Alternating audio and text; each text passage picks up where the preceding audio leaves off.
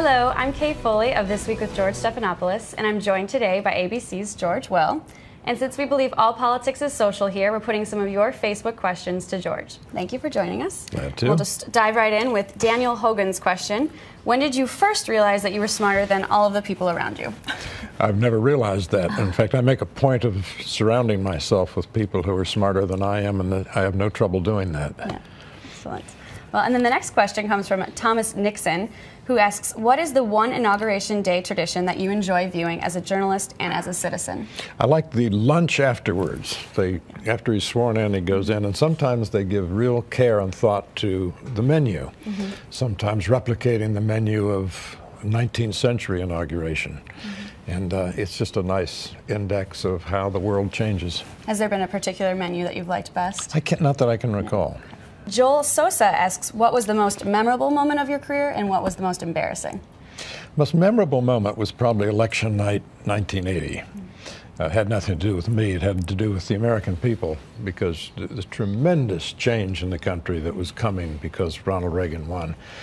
And I remember walking back to the hotel on Central Park South from the ABC studios on Central Park West, and having the feeling, it was uncommonly balmy that night, having the feeling that there was a wind, almost you could feel history coming, the staggering power of the American people. I think that's a phrase that Walter Mondale used when conceding as vice president, when he and Jimmy Carter lost in 1980. He referred to the staggering power of the American people, something like that. And on election night, you can feel that, and particularly on a night, and they're reasonably rare, but the nights when the country really does move. That's great. And then William Litzer asks, do you believe that the Republicans have lost touch with famous Republicans, such as Richard Nixon, Ronald Reagan, or Teddy Roosevelt? Well, let's take them one at a time. Richard Nixon's a very good person to lose touch with. I don't think he was a role model either in his criminality or in his policies, which in domestic policies, he was probably the most liberal president since Lyndon Johnson. His foreign policy was mixed. I thought détente was a bad idea as applied by him and by Henry Kissinger.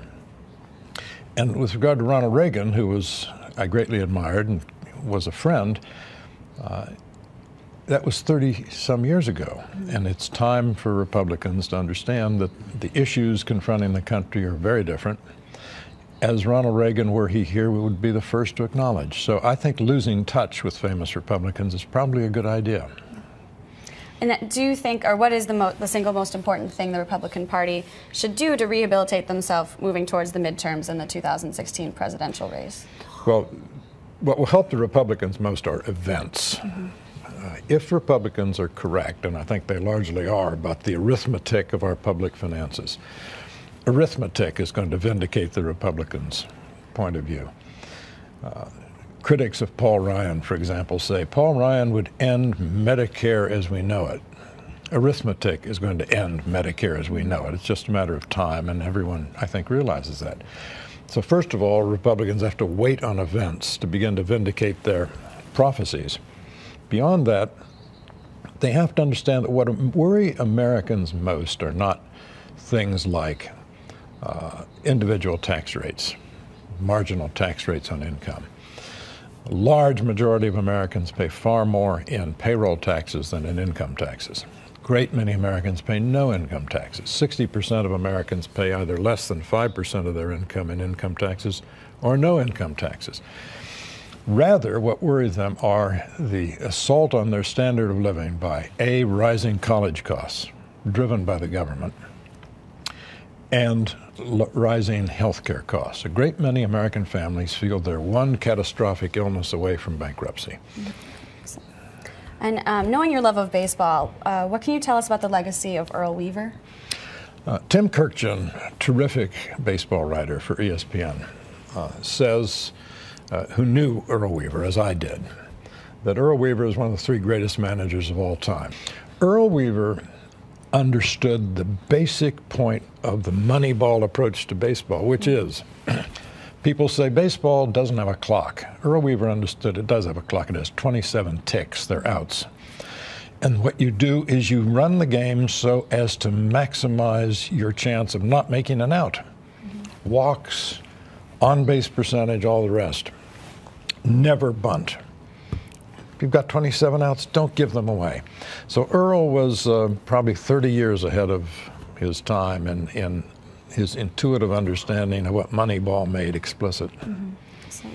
And then just on a lighter note, what are the chances of the Nationals' appearance in the World Series, especially with all the new trades and acquisitions? Well, particularly with the new trades and acquisitions and re-signing LaRoche, great first baseman, who was probably their most valuable player last year. The Nationals are, on paper, the best team in the National League. Unfortunately, they don't play the game on paper. They play it on grass and dirt. But even there, the Nationals should be even better than last year. They'll play in October. Well, we'll see. Excellent. Well, thank you so much for taking the time to talk to us today, and Glad thank to. you to everyone who submitted questions. Be sure to follow us on Twitter at ThisWeekABC and like us on Facebook at facebook.com/ThisWeekABC.